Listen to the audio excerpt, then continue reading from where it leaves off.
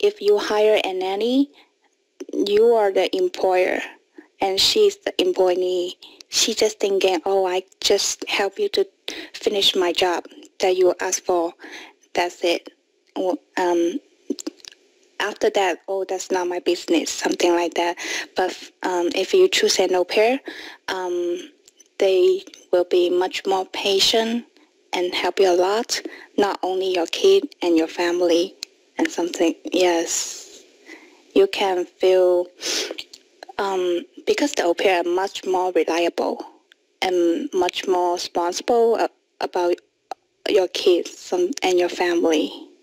Not a big problem. When I talk to some parents, when I say, oh, my host family, blah, blah, blah, blah, and they would, oh, you are not a nanny, you are an au pair, because the nanny just always say my employer or something, not my host family, blah, blah, blah.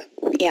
At some festival like a Mother's Day, Valentine's Day, I can't believe that I have a surprise about that. Yeah, they just my host mom think, oh, she spent a lot of time to take care of you guys.